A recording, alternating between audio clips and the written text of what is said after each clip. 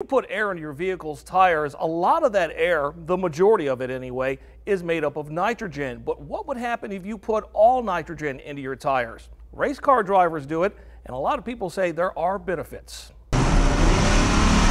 If you're hitting the road this summer, it's a good idea to make sure your vehicle's tires are road ready. Proper tire inflation is key to good tire safety, especially with our hot temperature. But some drivers believe there's another trick, inflating your tires with nitrogen. So it's going to change the way the car sits on the highway at certain speeds. Howard Fleshman owns Community Tire Pros, a Valley business that offers nitrogen. We got into it many, many years ago, and like many, I thought it was a gimmick when it was first introduced to me. But Howard says it didn't take long to be convinced that nitrogen, in his opinion, is better than regular old air. Nitrogen will increase your gas mileage, not significant, but over the life of a tire, probably save you a tank. It'll increase your stopping.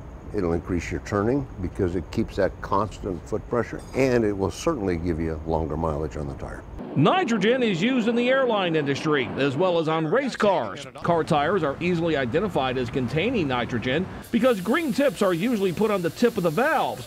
But nitrogen generally isn't free. Howard and his stores charge $7 per tire for nitrogen, but he claims it's worth it. Your first line of defense for safety is your tires.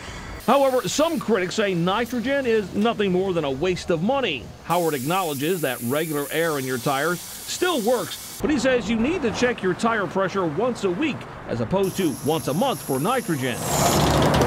So it's a bigger molecule, doesn't dissipate to the sidewall. And if you're planning a drive up north to escape the heat, Howard says having nitrogen-filled tires will make a big difference. Anybody that's in Phoenix is going to start heading up north as soon as it gets really hot down here. We're going to go from 110 degrees to 70.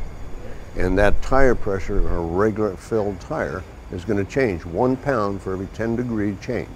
Nitrogen won't do that.